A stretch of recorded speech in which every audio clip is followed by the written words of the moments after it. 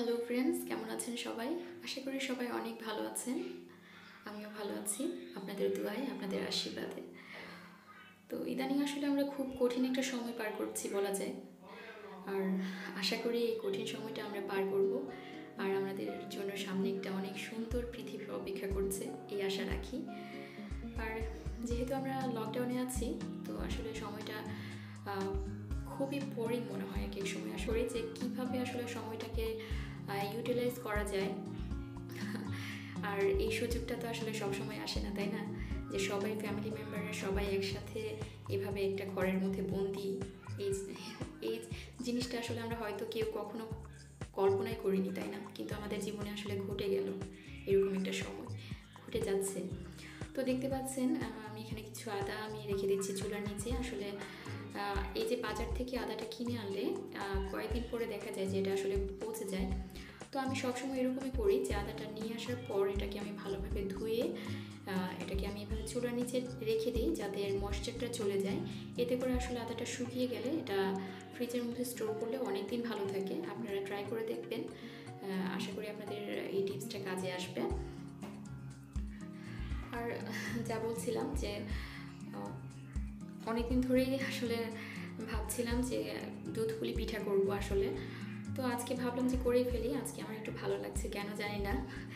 তো আর যেহেতু আজকে আমি পিঠা করছি, তো ভাবলাম যে রেসিপিটাও আপনাদের সঙ্গে শেয়ার করা যাক। আর পিঠাটা করতে একটু সময় লাগবে, সেজন্য এখন প্রায় সন্ধ্যা 6:30 বেজে গেছে। তো চাটা যেহেতু করা হয়ে গেছে, তো চাটা আগে খেয়ে নিচ্ছি, তারপরে আস্তে আস্তে না হয় পিঠাটা করা যাবে।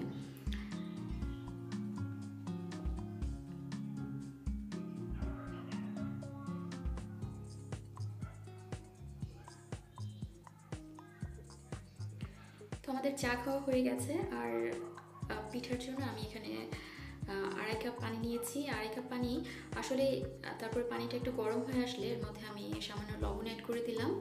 এবারে এর মধ্যে দিয়ে দিচ্ছি 1.5 কাপ চালের গুঁড়া। আমি এখানে 1.5 কাপ নিয়েছি। আপনারা আসলে মেজারমেন্টটা এরকম দিবেন যে যদি আপনারা 2 কাপ চালের গুঁড়া দেন তাহলে 4 কাপ পানি অ্যাড করবেন। আসলে পরিমাণটা এরকমই হবে। তো যেহেতু এখানে আমি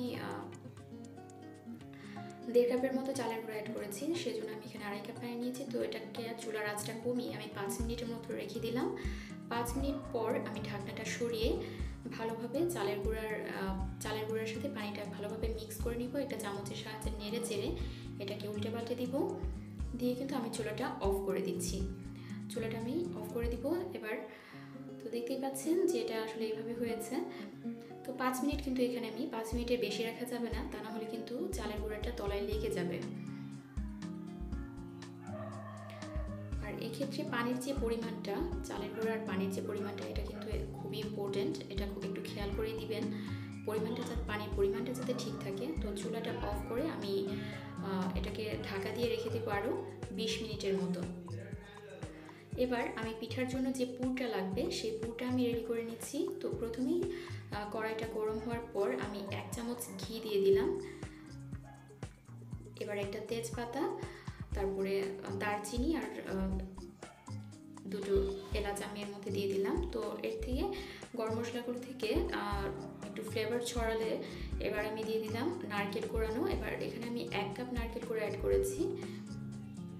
তো নারকেলটা একটু সফট হয়ে আসবে, যখন একটু ভালোভাবে নেড়ে চেড়ে এটা যখন একটু সফট হয়ে আসবে, তখন আমি এর মধ্যে দিয়ে দিব পরিমাণ মতো গুড়। এখানে আমি খেজুরের গুড় নিয়েছি। গুড়টা আপনার মিষ্টিটা আসলে আপনারা যে যার স্বাদ অনুযায়ী দিতে পারেন। এখানে আপনারা চাইলে চিনিও অ্যাড করতে পারেন, আর আখের যে গুড় পাওয়া যায় সেটাও আপনারা অ্যাড করতে পারেন।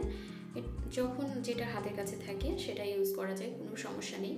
তো আমার কাছে খেজুরের গুড়টা ছিল, সেজন্য আমি এখানে প্রায় একটু মাঝারি সাইজের একটা চামচের আমি 2 চামচ গুড় আমি অ্যাড করেছি। গুড়টা ভালোভাবে গলে গেলে আর নারকেলের সাথে একটু ভালোভাবে মিক্স হয়ে গেলে এবার এখানে আমি অ্যাড করব, দেখতে পাচ্ছেন এটা কিন্তু একদম আঠালো হয়ে গেছে আর গুড়টাও একদমই গলে গিয়েছে। তো এবার এখানে আমি দিয়ে দিলাম দুধ। এখানে দুধটা আসলে আমি একটু ঘন দুধটা ইউজ করেছি। আর এখানে আমি প্রায় 1 কাপের মতো দুধকে আমি ভালোভাবে এটাকে গরম করে এটাকে একদম ঘন করে নিয়েছিলাম। আর যেহেতু দুধ যদি এরকম না থাকে, আপনারা কনডেন্সড মিল্ক আপনারা ইউজ করতে পারেন বা পাউডার মিল্কটাও ইউজ করা যেতে পারে। তো বাস, এবার দুধটা অ্যাড করার পর আমি আরও কিছুক্ষণ নেড়ে চেড়ে এটাকে নামিয়ে রাখবো, যাতে এটা ভালোভাবে ঠান্ডা হয়ে যায়। এটা কিন্তু একদমই ঠান্ডা করে নিতে হবে। তো একটা প্লেটের মধ্যে নিয়ে এটাকে আমি এক সাইডে রেখে দেবো। আর এবার আমি যে চালের যে মিশ্রণটা, সেটা আমি এবার রেডি করে নিব।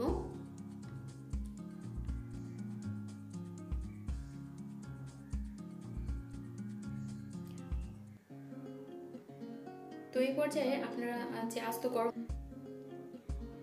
সেগুলো একটু আলাদা করে রেখে নিলে ভালো হয়, তাহলে পিঠা করার সময় একটু সুবিধা হয়।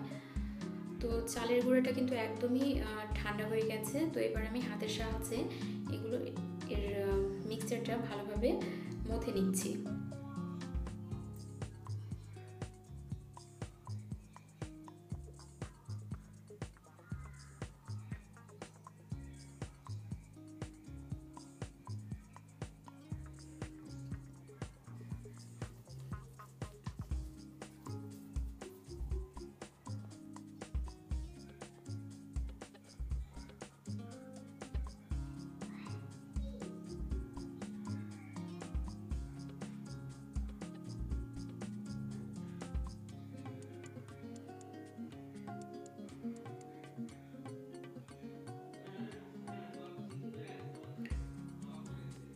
তো আমি হাতের মধ্যে একটু তেল আমি অ্যাড করেছি, যাতে আমার এটা ডলতে সুবিধা হয়। আর হাতের মধ্যে তেল অ্যাড করলে আসলে হাতের মধ্যে এটা লেগে যাবে না। তাই একটু তেল নিয়ে আমি এটাকে 4 ভাগে ভাগ করে নিয়েছি, যাতে আমার এটা ডোটা তৈরি করতে আমার সুবিধা হয়, আমার হাতের ভিতরে চলে আসে। সেজন্য আমি 4 ভাগে ভাগ করে নিয়েছি। আপনারা এভাবে করতে পারেন, তাহলে কাজের ক্ষেত্রে আপনার সুবিধা হবে, আর রুটিটা করতেও আপনার অনেক সুবিধা হয় আসলে। তো ডোগুলো আমার তৈরি করা হয়ে গেছে। এবার আমি একে একে রুটিটা বেলে নিব। তো প্রথমে যেহেতু আমি 4টা ডো তৈরি করেছি, তো সেই জন্য আমি একটু বড় করেই আমি রুটিটা করব। আর রুটিটা কিন্তু খুব পাতলা হবে না, আবার খুব একটা গাঢ় হবে না। তো আপনারা হয়তো দেখেই বুঝতে পারছেন যে আসলে এটার কীরকম হয়েছে। আমি এটাকে আসলে খুব বেশি পাতলা করিনি। তো এবার এটা স্টিলের গ্লাসের সাহায্যে বা ছোট যে বাটিগুলো পাওয়া যায়, এরকম বাটির সাহায্যে আপনারা এই যে রুটিগুলো, ছোট ছোট যে রুটিগুলো, এগুলো তৈরি করে নিতে পারেন। আর এরকম স্টিলের গ্লাস তো সবার বাড়িতেই থাকে, তো এটার সাহায্যে আসলে করা যায়।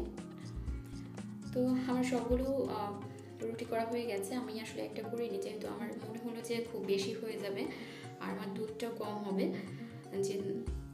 তো সেজন্য আমি আসলে সবগুলো করিনি। তো দেখা যাক কতটুকু কী করা যায়। তো এবার আমি একে একে আমি পিঠাগুলো আপনাদেরকে তৈরি করে দেখিয়ে দিচ্ছি। প্রথমে আমি যেটা করছি, এটা আসলে আমি হাতের সাহায্যে করব।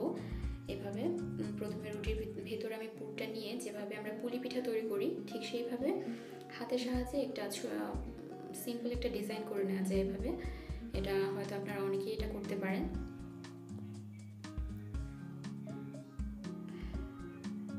তো দেখতে পাচ্ছেন হাতের সাহায্যে এটা করে নিলাম। তো আমার কাছে এটা একটু লেন্দি প্রসেস মনে হয়, আমার একটু তাড়াতাড়ি করলে ভালো হয়, যেহেতু আমি আসলে কোনো কাজে আমার সব কাজে একটু তাড়াহুড়ো হয়। তো এবার আমি সবগুলো পিঠা করবো এভাবে একটা কাঁটা চামচের সাহায্যে ভালোভাবে ভেতরে পুরটা নিয়ে সাইডটা ভালোভাবে ট্যাপ করে নিব। তারপরে একটা কাঁটা চামচের সাহায্যে একটু হালকা একটা ডিজাইন করে নিব, নিয়ে চামচটার সাহায্যে এভাবে চেপে চেপে, দেখতে ভালোই লাগে। এভাবে করলে আসলে কাজটা সুবিধা হয়। আর পুলি পিঠার যে নকশাগুলো পাওয়া যায়, সেটা দিয়েও আসলে করা যায়। তো আসলে আমি সেটা দিয়ে আজকে করছি না, আমি এভাবেই করব। তো একে একে এভাবে সবগুলো পিঠা আমি করে নিব। আর আপনার বাসায় যদি আপনাকে হেল্প করার জন্য কেউ থাকে, তাহলে আপনারা তার সাহায্য নিতে পারেন, যেহেতু এটা অনেক বেশি সময় লাগে, বা অনেক বেশি না, একটু সময় বেশিই লাগে আসলে। তো আপনারা চাইলে অন্য কারো হেল্প নিতে পারেন, তাহলে কাজটা তাড়াতাড়ি হয়ে যাবে। তো আমার সবগুলো পিঠা করা হয়ে গেছে। আমি আসলে এটা একা করিনি, আমার হাজব্যান্ড আমাকে হেল্প করেছে, তো সেজন্য খুব তাড়াতাড়ি হয়ে গেল কাজটা। আর ইদানিং আসলে ও আমাকে কাজের মতো অনেক হেল্প করে, রান্নাবান্নার ক্ষেত্রেও। আর অনেক কাজেই হেল্প করে। এতে করে আমার সব কাজই আগের থেকে কাজের স্পিডটা অনেক বেড়ে গেছে, যেহেতু সব কাজেই আসলে ওর কন্ট্রিবিউশনটা পাচ্ছি। তো দুধটা দেখতেই পাচ্ছেন এটা একটু ঘন হয়ে গেছে। তো এই পর্যায়ে আমি একটু পাউডার মিল্ক আমি এর মধ্যে অ্যাড করে দিয়েছি। পাউডার মিল্কটা অ্যাড করার পর আমি 1 চামচ চালের গুঁড়া নিয়েছি একটা বাটির মধ্যে, নিয়ে এর মধ্যে একটা দুধ দিয়ে একটা মিশ্রণ তৈরি করছি। এই মিশ্রণটা কিন্তু এখন আমি এর মধ্যে দিব না, এটা আমি রেখে দিচ্ছি এক সাইডে, কারণ এই মিশ্রণটা আমি অ্যাড করব এই দুধটাকে আরেকটু ঘন করার জন্য। তো এটা আপনারা না চাইলে নাও করতে পারেন, বাট এভাবে করলে হয় কি যে দুধের যে মিশ্রণটা সেটা একটু ঘন ঘন হয় আর খেতেও অনেকটা ভালো লাগে। তো এবার আমি যে পিঠাগুলো আমি করে নিয়েছি সেই পিঠাগুলো এবার আমি দুধের মধ্যে দিয়ে দিচ্ছি। আর দুধটা কিন্তু একদম টকবক করে ফুটতে দেওয়া যাবে না, দুধটাকে এভাবে একটু গরম যখন হয়ে আসবে ঠিক তখন এর মধ্যে পিঠাগুলো অ্যাড করে দিয়ে এটাকে ঢাকা দিয়ে রাখবো আরও 5 থেকে 6 মিনিটের মতো। তো এটা কিন্তু আমি আবারও বলছি, এটা কিন্তু একদম টকবক করে ফুটতে দেওয়া যাবে না, তাহলে কিন্তু পিঠাগুলো ভেঙে যাওয়ার চান্স থাকে। তো দেখতে পাচ্ছেন 5 মিনিট পর আমি যে চালের গুঁড়ার যে মিশ্রণটা সেটা আমি এর মধ্যে অ্যাড করে দিলাম, দিয়ে আমি এটাকে আরও কিছুক্ষণ আমি ঢাকা দিয়ে রেখে দিব। এতে করে কিন্তু পিঠাটা একদম সেদ্ধ হয়ে যাবে। তো এটাকে আমি ঢাকা দিয়ে রেখে দিব আরও 5 মিনিট। তো 5 মিনিট পর আবার চলে আসলাম, দেখতে পাচ্ছেন আমার কিন্তু পিঠাগুলো একদমই রেডি হয়ে গেছে, এটা একদম খাওয়ার জন্য উপযোগী হয়ে গেছে।